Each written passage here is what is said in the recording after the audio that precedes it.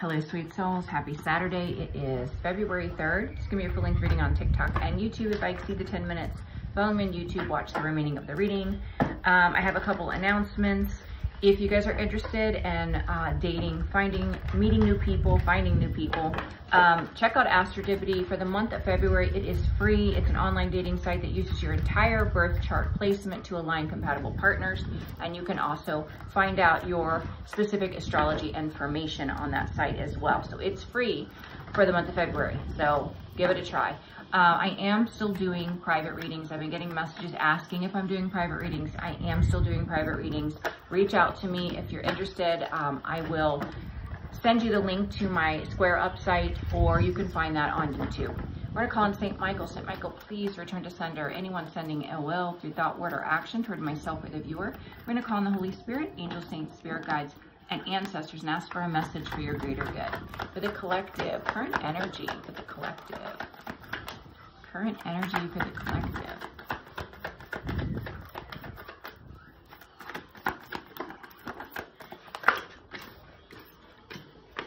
Wow. By the book came out again. This came out yesterday, and I shuffled this deck many, many times. You are living according to universal law. You are at a fork in the road, or you are currently in a fork in the road, needing to make a decision, feeling like maybe things are stuck or stagnant, but you're actually rebuilding, and a new door is opening up with come to the edge. You're going to take a leap of faith in a new direction based on the decision you made, either in the past or in the present moment.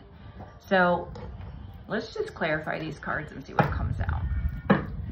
Please clarify by the book, Holy Spirit, Holy Angels, Saints, Spirit Guides, and Ancestors. By the book, by the book.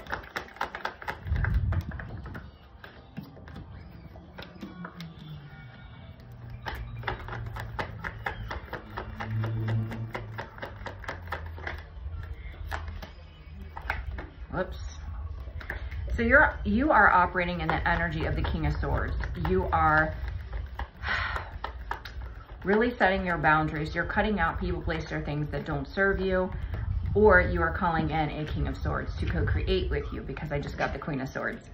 So this is a masculine energy that is coming in to manifest, to plant good seeds with you, to co-create with you. This is someone that you're going to celebrate with. This could be hidden from you, but intuitively you could feel this new love that's coming in. It is your match. So thank you, Spirit, for realigning my reading for me. Yeah. So you're calling in a match to someone that is honest, someone that operates with integrity, someone that wants to work together with you to plant these seeds. And it's going to make you really happy.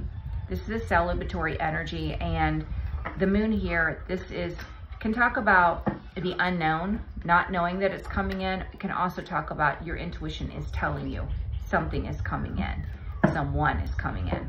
Okay, please clarify fork in the road. Fork in the road. Fork in the road. Wow. So you have a feminine energy here. That the Queen of Cups in reverse, this is a feminine that could have Cancer, Pisces, Scorpio placement. They don't have to. This is an emotional manipulator. This is a very immature, insecure energy. This person is being blocked from coming towards you or messing and meddling in your energy. You have the Ten of Cups, and you're being divinely guided. Okay, so you have emotional fulfillment. God is guiding you and protecting you from this Queen of Cups in reverse.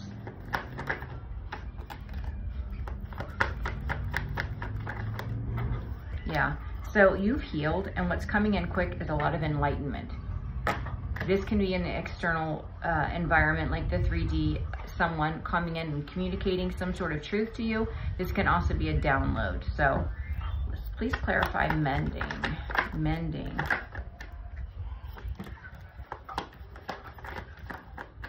Yeah, you are moving away, embracing the energy of peace and dropping the burdens from the past. Mending. Yeah. Then we see a past life soul connection that you have already released, still trying to hold on to your energy because they're in this competition with winning. They think that they're competing with you. You don't care because you're not competing with anyone. you're not in competition with this person, yeah, they can't get over you. They can't move on. They can't. That's what it is. The truth is being exposed, and now this person wants to come forward and apologize. Why do they want to apologize? Because they're feeling abandoned or rejected, but they know they did this to themselves. Please clarify, come to the edge. You're taking a brand new leap of faith with a new divine union. If you're already in a union, then this is stability being restored. This is justice for you.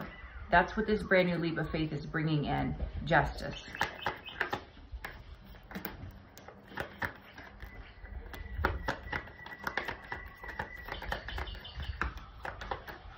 Yeah. Oh, give me one more.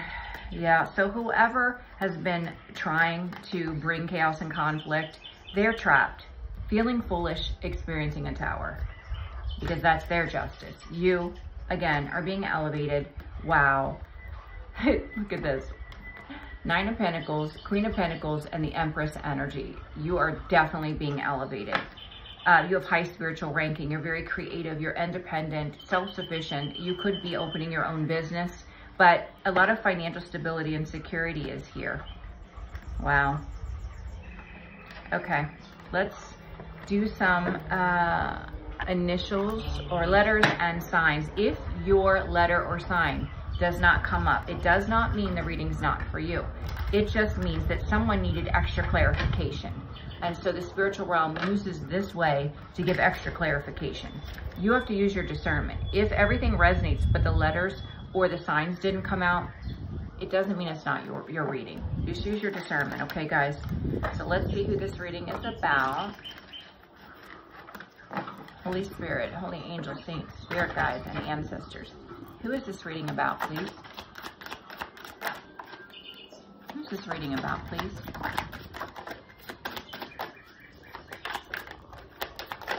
All right, we have Scorpio, we have Libra, M, B, E, O, whoops, O, Leo, Virgo, N, W, Aries, D, Sag, P, G, C, L, T, Y, F, K, and Aquarius. All right, so I want to pull from the Alchemy Rising 888 deck and just see current energy for the collective. And then in part 2, we will clarify with the Kipper and the Rider-Waite. Energy for the collective, please.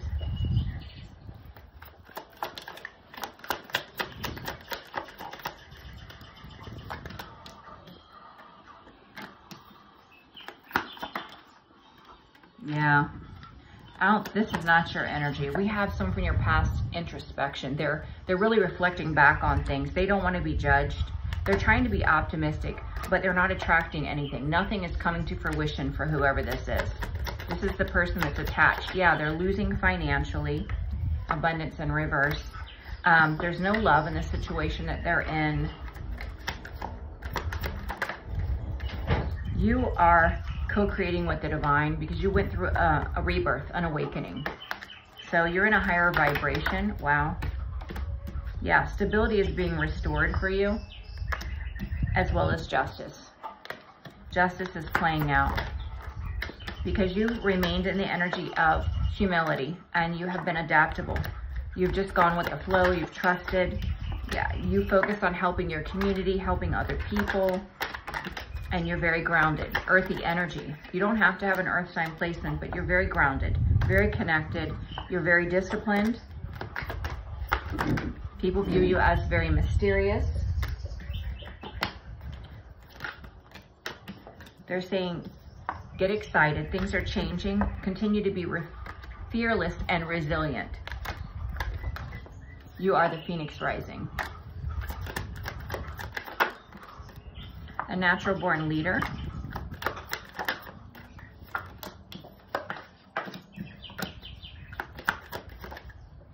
Yeah, you have reflected on your past karmic cycles and lessons, and that has put you in a more mindful energy.